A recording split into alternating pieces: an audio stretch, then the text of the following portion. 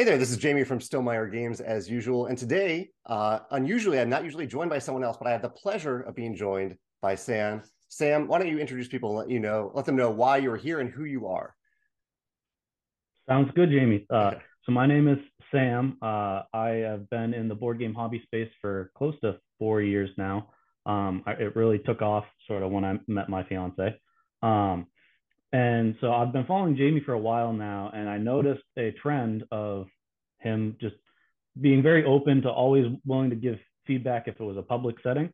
So I, on his blog, one day reached out saying, ever since I watched one of your previous public interviews, I'd always wanted to be on the other end of it as somebody that's looking to get into the hobby space and try and produce my own games. I would love that conversation.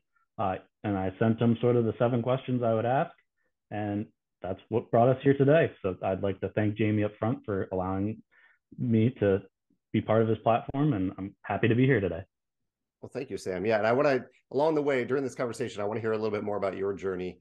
You mentioned some fun stuff in an email about how much you've researched to get to where you are right now, which I think is great and awesome. So we'll incorporate those into the conversation today. Works for Um, me. yeah, where did you want to start out with? So I think probably the first question I sent you is probably the easiest place to start this conversation. And Yep. that was around sort of the question of what is your design philosophy for handling edge cases? And I believe the game I referenced was Tapestry. I think the mechanic of gaining a civilization partway through the game is such a cool mechanic that allows these creative games to look back on in the storytelling, and it's a cool mechanic that helps fill the narrative, but probably leads to these crazy outcomes from just like this Tapestry civilization working with this one, and just kind of leads to these crazy spiraling effects. And so, what Yeah. is your design philosophy when handling something like that? Yeah. I mean, a part of it is what you mentioned there at the end, the spiraling effects, the loopholes that really clever, experienced gamers can find when they play a game over and over again, or maybe when they encounter something for the first time. But a lot of the questions we get that are edge cases are from people who are are looking for them almost. They're looking for those loopholes. They're looking for those ways to turn a 5-point turn into a 50-point turn somehow. And I love that, especially I love that about Tapestry in particular, and any game that kind of lets you do that.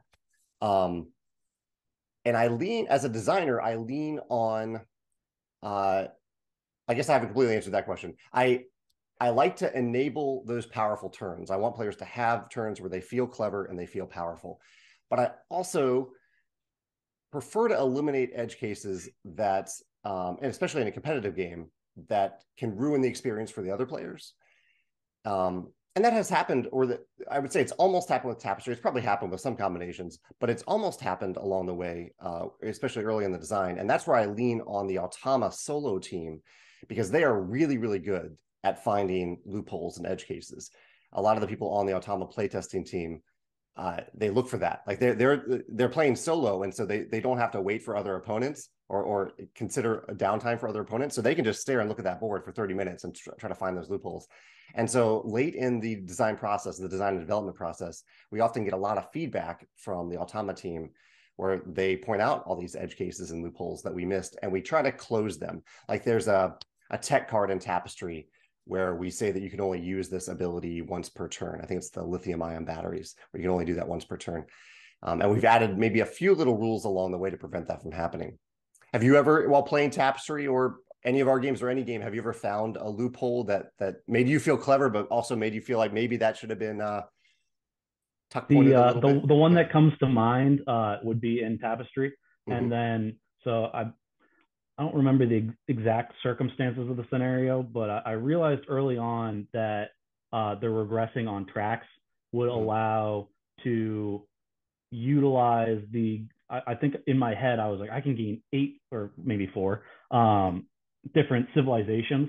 And then right as the build up to the turn happened, I realized I just misread one of the cards, which so it was still confined within the game, but the idea of that possibility of being able to do that was a very exciting feeling for me.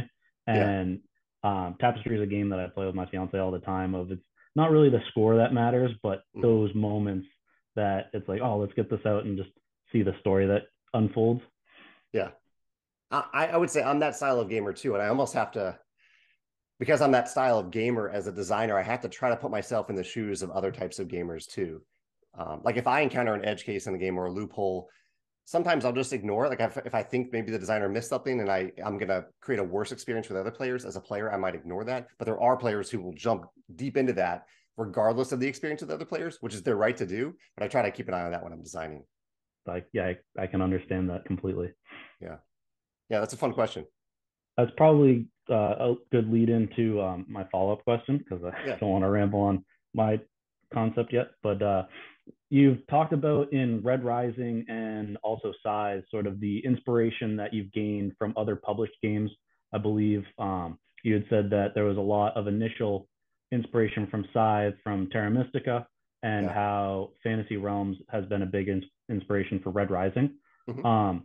Sort of, if you don't mind talking through your process of when you feel comfortable that the game is differentiated enough, either through kind of blind play testing and feedback that you get through that, or just sort of what your gut tells you when you know is the right time of like it's not just a reskin of this beautiful game that already exists, but sort of without asking leading questions and things like that. Just if you don't mind explaining your process for the audience, that'd be great. Yeah. Yeah. And I'm glad you asked about that. It's something I think a lot of people, a lot of designers think about. Like, am I just copying another game, or is it okay to use another game's mechanism? And my answer for that definitively is yes. I think like we don't design in a vacuum. I play a lot of games and I learn a lot from them, and I think those influences can make me a better designer and can hopefully bring joy to other tabletops in a different form if I can innovate with those mechanisms. And that's like kind of the key to what you're asking here. What is the difference between innovation versus just copying and pasting? And for me, I think it's a fairly subjective line to draw, unless you are literally copying and pasting, which has happened incredibly rarely in the history of game design. Usually, people will get called out on that, including even lawsuits. If you have plagiarized another game, literally copied and pasted, you can get a lawsuit. But the way that I draw the line is if I have designed a game, and Red Rising is a good example because Red Rising is probably the closest game to another game in existence, Fantasy Realms, as you mentioned. The question that I have to ask myself is the game that I've worked on or that I produced or designed, should it even exist if this other game already exists? And for Red Rising, I think it is quite a different enough game from Fantasy Realms. It has the hand building mechanism, but a lot of the other stuff is very, very different. I think it's a heavier game. It's a longer game than Fantasy Realms, for better or for worse. And so I think it does exist alongside Fantasy Realms. I have both in my collection, obviously, but I think both are, if someone likes that mechanism, I think they can both belong in the collection. So that's the question I ask myself. And I've asked myself a number of times during design processes for other games. Like I love the game Tzolk'in. I love those dials, the wheels, of putting the workers on dials and having them age. And I've tried to work with that mechanism, but I've never come up with a game that I think could be as good as or could potentially replace Tzolk'in in the collection. So I'm just happy to have a Tzolk'in in my collection. I don't need to design another Tzolk'in. Is this something that Sometimes you that's think okay. about? Yeah. Are you thinking about this in your design process right now? Are you worried about Well, copying so versus the innovation? question sparked in my head. So 2 weeks ago, we had our local convention here in New Hampshire, Uh-huh. and I was showing off one of the designs that I've been very much putting a lot of energy into, Yeah. and I got the one of the best compliments for me personally. But it also got my it's I was told the game feels very Stonemeyer esque, and it was Mm. very much great to hear because Uh-huh. you are one of the designers in the space that I very much uh, love the design tenets that you've listed out, and I resonate with all of them. But it also the design process started from just my enjoyment with Scythe over the years, Yeah. and so it does use that similar action selection mechanic Mm. of move to a new space, but Yeah. over time has the game without taking up too much time is all about collecting these relics for your cart to then upgrade into the action slots to build these like ongoing engines, Mm-hmm. and has really morphed into the game is more about not having the cards block the bonus actions which is around, but it still has that linchpin of the mechanic. And so Uh-huh. while it was still very appreciated that I was if the game was even referenced with your publishing company's name, it did give me the oh well, does it gives you makes you question sort of like what you had said with Zolkin of can this stand even like within the realm of a like side that's already published? And so I was just curious about your take on that. Yeah, I think, I mean, from what you've described there, I think it sounds very different. I think it's great for something to take inspiration from a mechanism, and to run with it and to forge your own path there. Yeah. Awesome. Yeah. So the third question I have listed is so when you've talked about in your crowdfunding book how you've used Kickstarter for a few other projects before Viticulture, but Viticulture being your first board game that you used crowdfunding to publish. Yeah. Sort of you talk a lot about building the audience, and sort of the whole building the crowd starts before the game's finished. But Mhm. what was sort of either the gut feeling or indicators that you're receiving from playtesting that gave you the feelings of, okay, this feels like a packaged enough game to kind of call it there? Because I know it may have been you that has referenced it, or other people in the creative space, of that game designers are tweaking the game all the way up until you have to submit it for production. But Yeah. where you felt, okay, was it more the audience that was surrounding Viticulture that gave you the indicators to? I don't want to ask too much of a leading question, but what was Yeah. the like gut feeling that pushed you into, okay, it's time to create the like Kickstarter page for Viticulture? I know you don't Oh, use okay. Kickstarter anymore, but just Yeah. sort of Yeah. I'm rambling at this point. No, I get the question. I have a couple different answers because Viticulture, like you said, it was my first crowdfunded game. And I honestly, looking back, I don't think the game was ready. I think maybe it was ready for crowdfunding, where in my mind, I thought the game was around 90% complete. It was I would say, a true crowdfunding project in that I was raising money to pay for the art and to pay for the graphic design and things like that. Like, I did not have a lot of that in place yet. I had samples in place, but not everything there.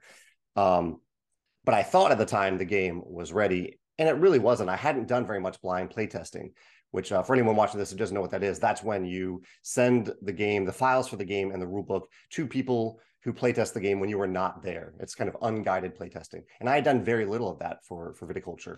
It's something that I learned the value of later, because it's a great way to test the rules, a great way to get honest, unbiased feedback about balance and fun and intuition. I hadn't done that for Viticulture. And so for Viticulture, I was kind of just going by gut feeling that I was having fun with the game, that local groups were having fun with the game. Now that I have a full-fledged blind playtesting process for every product, the two signs I look for, I still look for my gut. I still look for if I feel like the game is ready, because part of it is always going to be subjective. There's no scientific formula. But I do use some data points too, because whenever I do a blind playtest, I ask the playtesters to rate each session on a scale from 1 to 10. And so typically early on in like the first wave of blind playtesting, it's normal for a game to be rated between maybe six to 8. And then by the end of blind playtesting, when I'm doing the final wave, I'm looking for scores that are 8s, 9s, or 10s, and pretty much only those scores, maybe a rare 7, but 8s, 9s, or 10s, averaging around 8.5 or 9. That's what I'm looking for. So I do have that data point that most playtesters are really happy with the game that they're playing, and that's a signal to me that the game might be ready at that point. But also, my third answer here is, you asked, like, are game designers always iterating? Are they always, tweaking one last thing? And the answer is yes. Like, until the last minute that I can make. Usually changes for clarity are the ones that I make that I continue to make, rather than things that might impact balance or actual gameplay. But yeah, I continue to make those decisions up until the last minute that I possibly can in production, just because I want the game to be as perfect as it possibly can be. And once you hit print, you can't change that stuff, at least for the first printing. Yeah. Very understandable. Are you going through that right now in your game? Is your game in a place where you're wondering if it might be ready or not? So yes and no. I always Uh-huh. feel like so I haven't moved completely into blind playtesting, just in parts because a lot of it's still, for the transparency's sake, a lot of starting out designers don't really have that network of blind playtesting that they can lean on and utilize, which is, some of the benefits of, like, the effort that you put in the front end to be able to have simpler things like that. But I've been doing a lot of playtesting with people that aren't within my network, from some of the board game communities that I've joined, and sort of, trading playtests and getting feedback like that.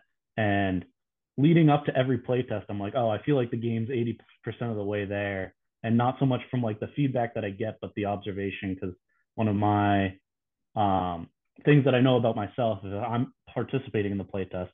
The gamer in me is focusing too much on the game, and so Uh-huh. I don't really. I'm missing those very important like pieces of feedback, like Yeah.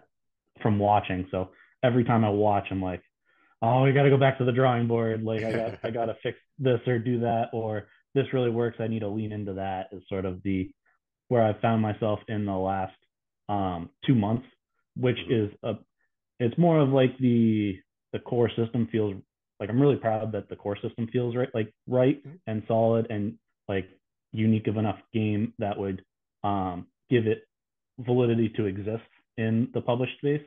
It's Yeah. more just all right now that we've built the framework of the house, how to decorate the rooms is sort of the analogy I'd use.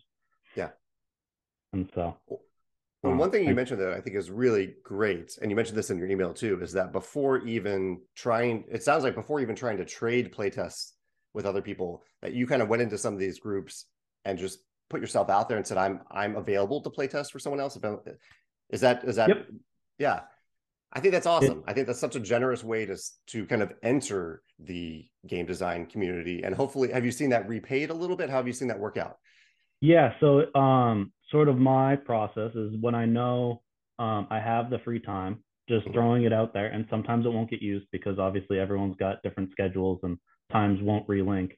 But every time that I've been available to play test and not like, having everything plastered of I have a game too, look at my game. It's Yeah. very much been like when the feedback comes, um, they say thank you and ask if they can do anything in return, and that creates like a perfect Nice. opportunity to create a connection if nothing else of just you know if you're not ready to play test uh, your own game or like sometimes like there was I believe one time I had just gone through a big reformatting of the upgrade card like the relics because it's built around sort of this uh, not quite I cut you choose but a decision Mhm. process with are you going to use the card for its one-time bonus or are Mhm. you going to build it for its smaller bonus that can accrue over time Yeah. and the UI of the user interface. Sorry, if anyone isn't familiar what UI stands for, of like how the card is set up. I Mhm. had played 90% of the time virtually, and so Yeah. because of how Tabletop Simulator is wonky, I designed around that. But the first play test, you quickly realized the way to clean up the card. Like I found a better way to represent the information by reorganizing it. And so it wasn't readily available to play on Tabletop Simulator Mhm. after I'd made that understanding, but still being able to like provide to others is a very important part about what I stand for in the community. So sometimes you don't get the trade, but it's always good to just be helpful is sort of my philosophy. That's I my love that soapbox I'll philosophy. get off of. Yeah. No, I think that's awesome. And I hope also all designers who are currently only playtesting on Tabletopia or Tabletop Simulator, I hope they hear what you just said because I think it's so important. I think it's great that we have those tools, but actually playing on the tabletop can yield stuff like that, or about the user interface, or about like that you've asked players to shuffle 20 decks, and in real life, 20 decks is too many decks to shuffle, but on tabletop simulator, that's super easy. So you can't find that stuff until you actually play test on the tabletop. Yeah, I don't mean to put you on the spot, but I know you've just talked about so Expeditions is coming. The pre-order's been live, and people. I don't know if people can still order it from your website currently, mm-hmm. but Yeah, it's your newest upcoming game. yeah. Sort of has a card stacking method in it as Mm-hmm. well for cards that you can remove from your hand and upgrade.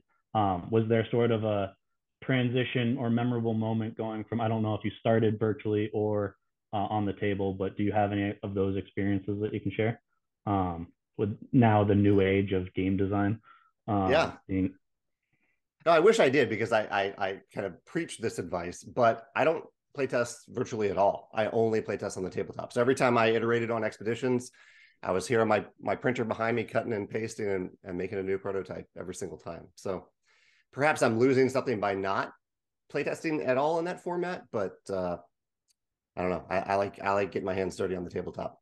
I would say trust your gut. I don't think it's led you wrong so far. Um, so I a little background to this question for the Yeah. audience who doesn't know.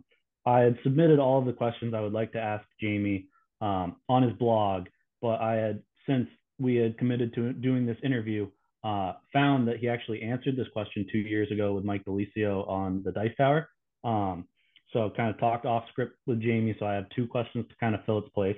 But the first one that he answered on the Dice Tower was, I asked what one mechanic that Jamie was very proud of or connected, like had either an emotional or like mental connection to in a game that he ended up having to remove by the Mhm. time of production because of playtester feedback. I was just curious about like what that experience was. And also, Jamie, I'll link the video I found it on in case those that Okay. are Yeah. interested in your Good. answer from 2 years ago to have Yeah. that secondary answer as well. But what is one game mechanic from any of your games that you still kind of think about late at night because it did something that gave you some sort of emotional connection to it? Well, I have two different answers for this, and one doesn't quite answer that question, but I think it was interesting to me a little bit. In my Okay. little game Smitten, I designed a little two-player cooperative game, um, and this is the first game that I've designed where the original versions of it had players taking turns, and in Smitten, you're just all you're doing on your turn is playing a card and placing it in a grid, and the other player, based on what's on that card, the other player has to do something. It's a cooperative game, and if that player can't do that thing, both players lose the game. And that was in the original version of the game. Players took turns one after the other because that's kind of the structure that I use for my games. Players take turns taking turns. But Smitten only really started to work once I was playtesting with Megan, actually, my girlfriend, and I was like, let's try that again, but let's not have a set turn order or turn structure. Like the game became a game of deciding whose turn it is.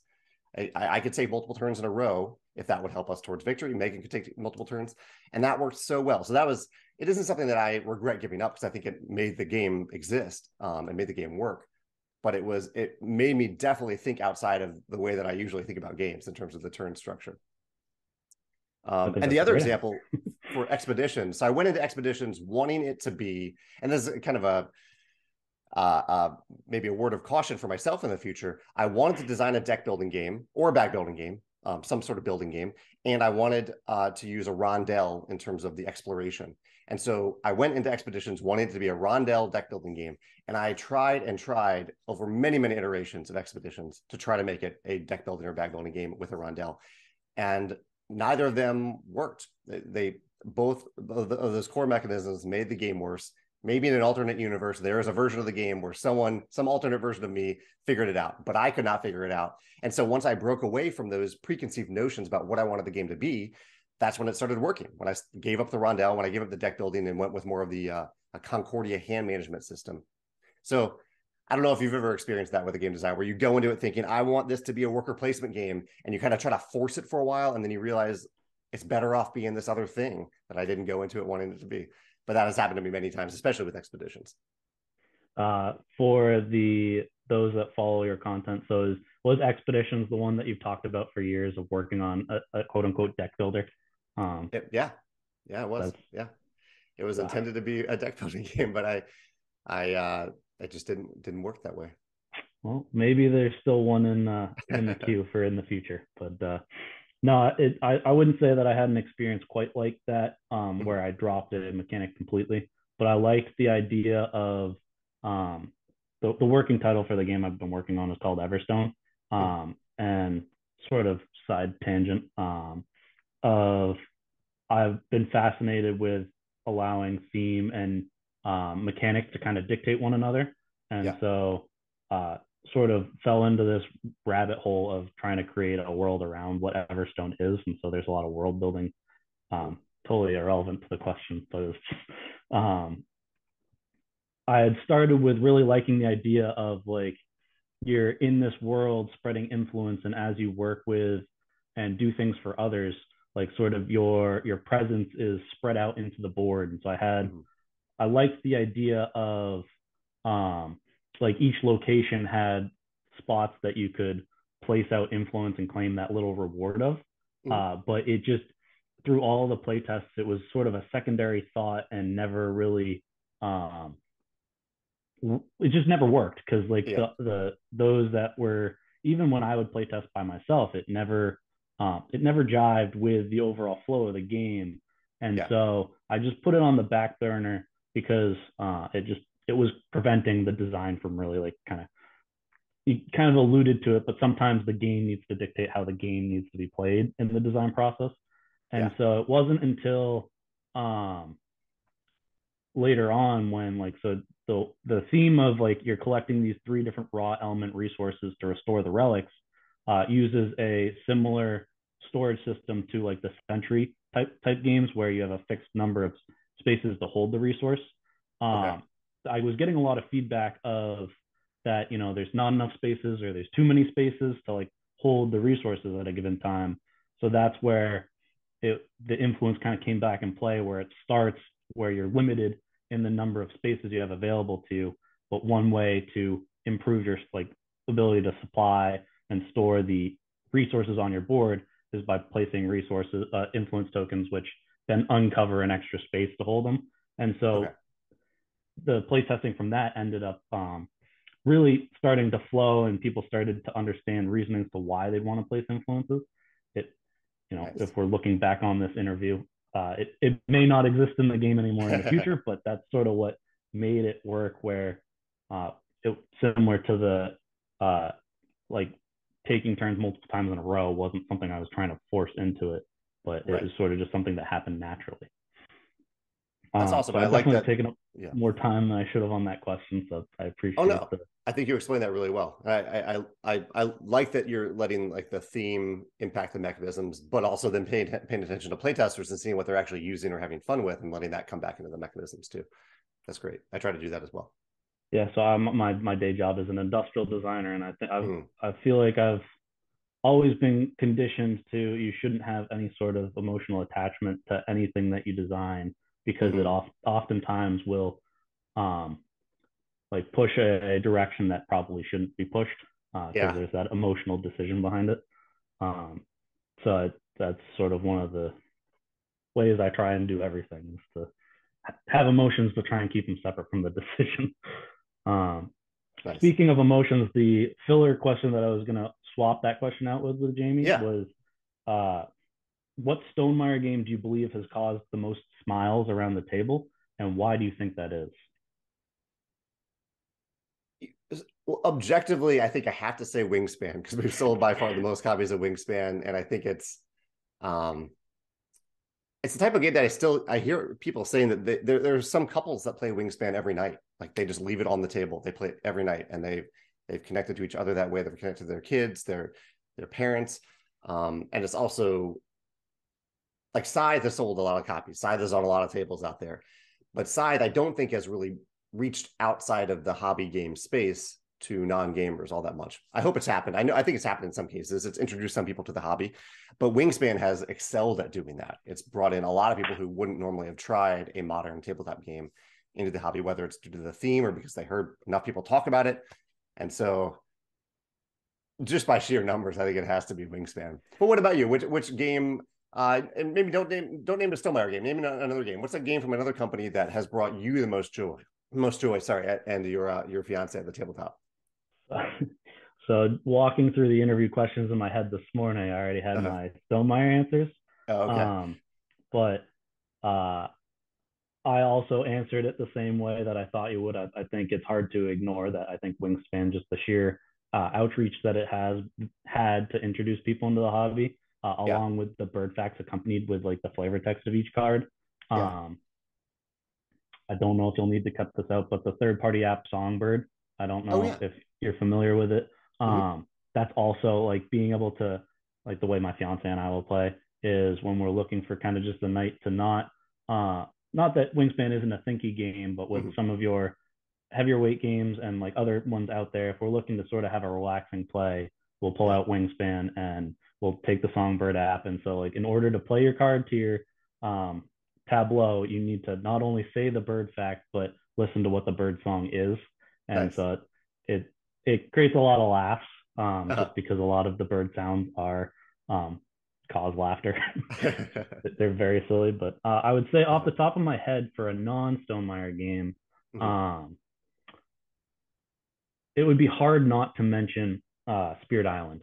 Spirit Island Mm. is one that, funny enough, didn't have like the greatest first impression on Hmm. us because it's not an easy game to jump into, Yeah, yeah, and uh, it was it came into the collection. We had a good win the first play of it, and then the next two plays I think we lost like pretty handedly.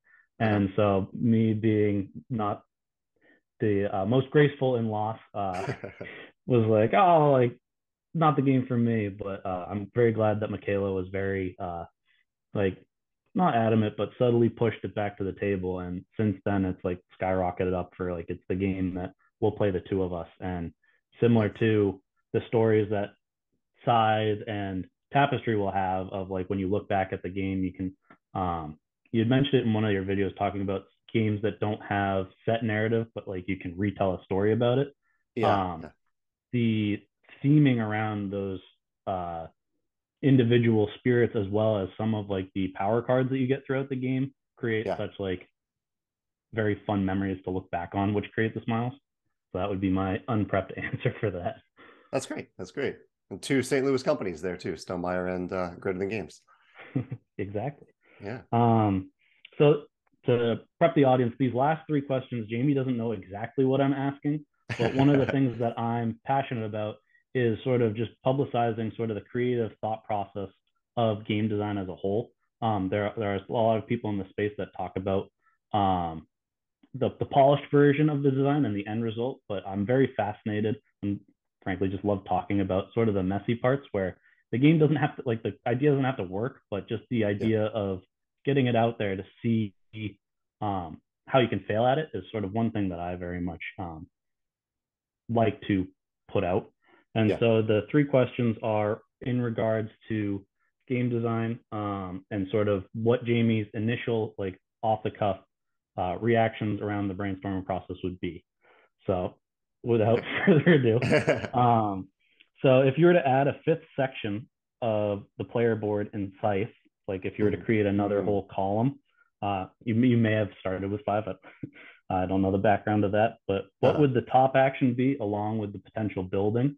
And what would the bottom action be? Just kind of initial thoughts about Mm, what initial thoughts are triggered and potentially what steps you'd take to try and flesh them out more and to yeah. uh, for ease of not having to create a whole fifth resource, we can just say that this space can be a wild resource to spend. But that Okay. may affect the theming because Scythe, I feel like, is very heavily like baked in with the theme around it. So that might. Yeah. I've set up the question. Let's just hear what you have for a response. Yeah. That's an interesting question. In a way, the game answers that question a little bit because you can you can have a factory card that becomes Yep. the fifth section. And so I like that that's a variable. But if it was a set pre-printed section and you could fit it in the box, I'll tie it actually into a small regret that I have for Scythe, which is that I think a confusing thing for new players is how you gain workers and how they're related to the stuff that they're covering up on the board, because workers on the player mat are connected to the produce action, and you gain workers or resources by producing. And so it can just lead to a little bit of confusion. I created a confusing mechanism there that feels good once you get it, but before that, it's a little awkward. So I would probably move in that fifth section, I would make a gain worker action. Like that would just be where you gain the workers, and maybe I'd still have them cover up the produce action. I think it might actually be more intuitive than it is currently to have it that way, rather than have produce tied to the workers covering up that space. As for the bottom row, the bottom row would probably be, this is something I learned for expeditions through Scythe. I would probably have the bottom row be how you score stars. So instead of having it be just Okay. something that you can do at any time on your turn when you happen to reach a scoring category, you would have to like boast about something like you do an expedition. So that would be the bottom of action. You would boast about it, and maybe you could upgrade it to earn a few extra points right away or a few extra coins right away when you boast. But you would have to take an action, and that would be maybe a clear signal to other players that you have to do this thing, and it would prevent players from unexpectedly ending the game by getting like 2 stars on one turn, because you have to take that turn one at a time. Yeah. I think that's a very good answer. I agree with both parts just from having to teach people side Mhm. to onboard into it. It seems that Yeah. the how like because not only the like you said, for production, not under like not explaining that, oh, if you get too many workers, you're going to start to lose not only power but also the what is that, the hearts, I forget what the exact The popularity. Yeah. Yeah. popularity Yeah. are tied into that, and to just be mindful of that. But Yeah. also the I find it very clever, and I love seeing if I can get 2 stars at once to end games when I play size. But uh, I can acknowledge that some gamers probably find that rubs them that can rub them the wrong way with the yeah. experience. Yeah. So the next question is based around viticulture. And so Yeah. if you were to change so I guess it's in all of it, but the wake up track order and the benefits that for those of who aren't familiar with viticulture, it's you're setting turn order for like as the round progresses, Mhm. who gets to be the first player, and the later you go in the turn order, the more benefits you get. If you Right. had to replace that mechanic with a auction form mechanic, um, Mm, what initial auction would you think of? Whether it's like an open, like a fixed income, closed income, blind, right. and for I guess whichever one you land on, potentially quickly giving an overview of what type of auction that is, and Hmm. then what do you think would be affected on the board? Like what Right. mechanical, thematical um, parts of the game do you think that would break, that would need to be initially fleshed out before like seeing if the mechanic can work? Yeah. That's a really interesting question. Because viticulture, one of the uh, one of the elements of viticulture that I think is a little once you know it again, it works, but it's a little odd when you're learning it, is that money isn't really all that valuable. Like you need money to build structures and you need money to do some other things, to use some visitor cards, things like that. But it isn't all that valuable. So I would definitely use the actual money for the auction. Like let players use the money. But I would also, for the auction, I wouldn't want it to overstay its welcome. I would want it to be fast, just like the wake up Mm-hmm. track is fast. And so it would probably be a single bid per player, um, using the money somehow, but just a single bid. That's I'd have to brainstorm that a little bit more, Sam. But that's an interesting question on how to do that. I think that's Yeah, no, that's a very good thought provoker. I guess that's yeah, sort of the whole purpose behind these questions, is sort of the yeah, what the initial thought would be, and then potentially how you test it is sort of like what thought can lead to the action, and then yeah, hopefully the quick failure for the next iteration, or maybe it's a success. But yeah. um, the last question I have for you is, if Tapestry were not a Civ game, but had to Hmm. have a whole new theme associated to it, you can correct me if I'm wrong, but I believe you had wanted to develop a civilization style game, which led to Yeah, Tapestry. yeah. So if you started with the mechanics of it, what Hmm. theme would you instinctively try to build around? And uh, I guess an insight to Jamie of why that theme would be one that you'd want to try and make work, Yeah. and what would be the first part of the game that you think would need to be tested around uh, the theme to see if it holds weight, whether it's the income boards or the city mats or um, something like that. Right. Yeah. Um, Yeah, so if I were to take an element of Tapestry, a mechanism from Tapestry, and apply it to another game, it would probably be the tracks. I really like that action selection system, that I'm able to essentially put 48 different actions in Tapestry, but at any given time, you only have the option to choose 4 of them. You're advancing on a track. You're paying to advance one space on a track, and you're gaining that benefit. I really like that. And I kind of not took it. I was inspired by Mombasa. Mombasa has a somewhat similar mechanism in Mombasa. Okay. Um, and so what theme would I apply it to? I the two themes that I would love to design a game around at some point are heist. I love heist fiction. I love heist movies, and time travel or time loops. I love time travel, time loop fiction.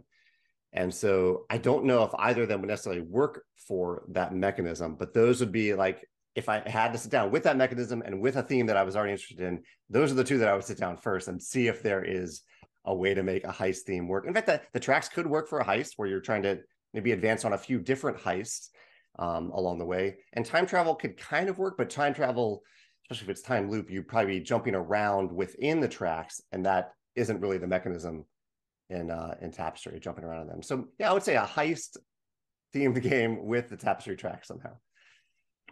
That's a very interesting thought experiment to kind of go into that rabbit hole of like, Yeah. all right, like go through the laundry list, because so many of the mechanics in Tapestry are, in my opinion, very well executed, from like how certain tracks work together, but also the idea of freeing up on your income board, like placing out the income buildings and working that the city puzzle, almost polyomino-esque.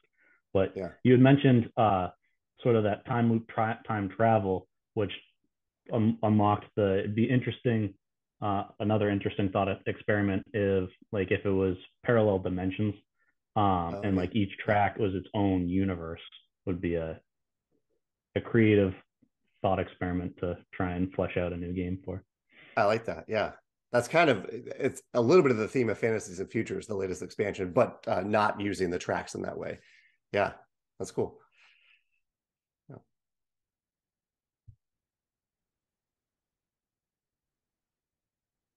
Sam, oh, there you go. How you want to wrap the interview up? Appreciate the time you've given me.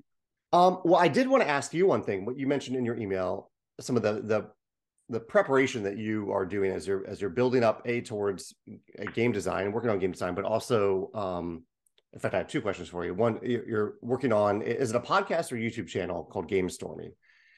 So I'm working on a YouTube channel. The YouTube idea, okay. I have adapted from other content creators in the space of sort of my brainchild. There's a few of them if you find the page that are very raw at this point. But the idea is to go live for 30 minutes once a week and go through, similar to the questions that we just went through. There is a website called let's make a game.net, and it has a game idea generator, and it will give you the genre, the rule, the setting, and the theme that the game takes place.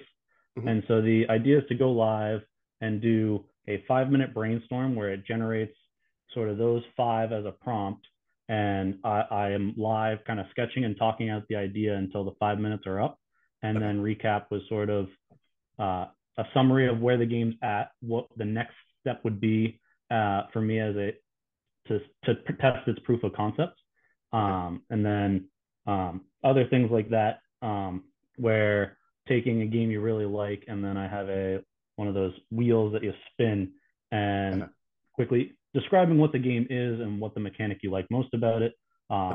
Today's was Wingspan, just as of a impromptu. It was behind me on the shelf within reaching distance, and it was if I had to replace the tableau building with, it ended up with pattern matching or pattern building, sort of how you would go about that, and just sort of I like the idea of these quick little bursts of a quick brainstorming microcosm to try and help inspire to unlock sort of that creative flow for the rest of the day.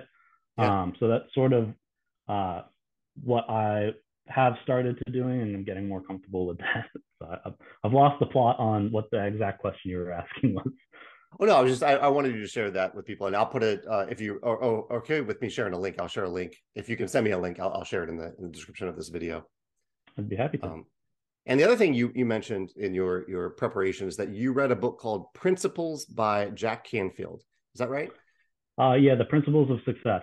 Is it Principles of Success? And describe it. Well, let me ask the question, and then you can describe what the book is about, because I haven't read this book, but I wanted to see after you share like the general concept of the book, if you can share with people watching this, what is one action that you would recommend that they take from what you learned about the book? One simple action, something, whether it's a daily thing, a weekly thing, or a one-time thing. So The Principles of Success by Jack Canfield. So as someone that's dyslexic, reading for pleasure isn't a huge thing that I occupy a lot of my time with, but I'm very passionate about sort of like when I do commit to reading through something or listening through something in the audio form, to try and like use it for a purpose that I can grow from. And so when listening to that is what book I'd credit with me getting out of the comfortable space that a lot of people I feel like live in. I'll give a quick shout out to Gabe Barrett. Talks about I believe it's the RP effect. He has a video. I can send you the link for that as well. But he Yeah. talks about how some of the hardest decisions are when you're in a comfortable position Uh-huh. to take the next step out of it. Because like when you're in a bad situation, there's a lot more driving to like immediately jump out. But I'd credit the principles of success for sort of the catalyst of me continuing my forward momentum. And it was really in the first two chapters are very impactful. In the first one, it talks about your purpose statement. And then the second one, the workbook item that it has you do is list out 20 things that you like, that you love, that bring joy for you. And so the purpose statement is taking something that you're passionate about and two qualities that you admire about yourself, and to write out what, in a sentence, to use all of that to write a statement of how to do what you love through those two qualities of your person, to write all that out. And that is sort of your purpose statement.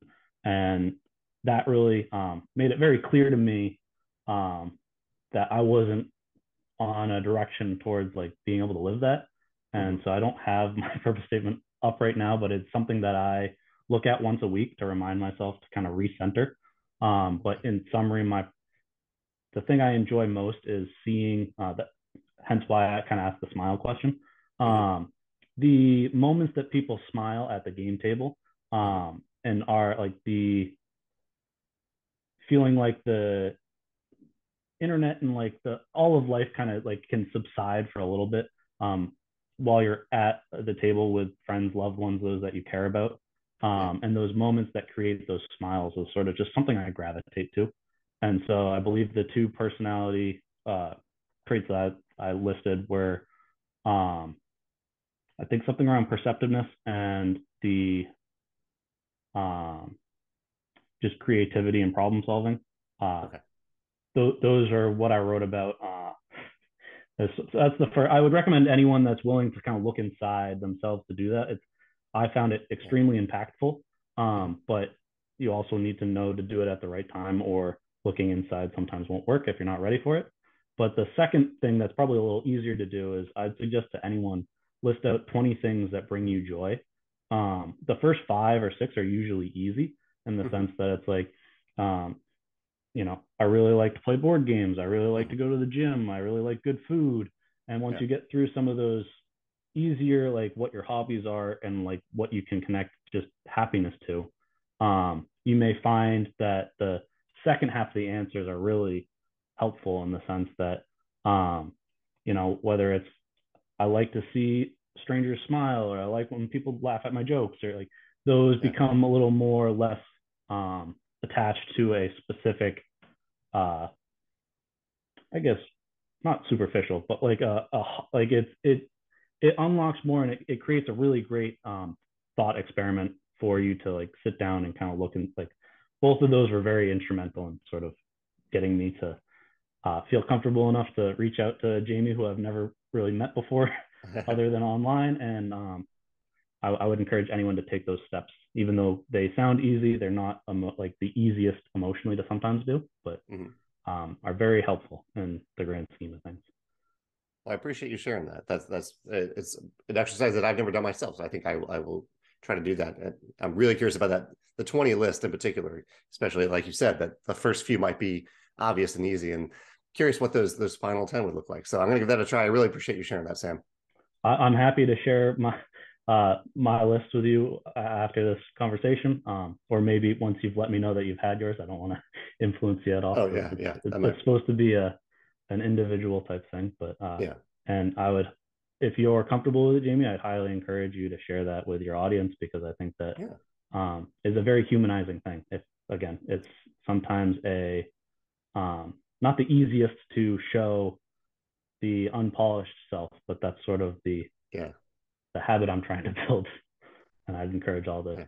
get comfortable doing the same, even though it's not easy.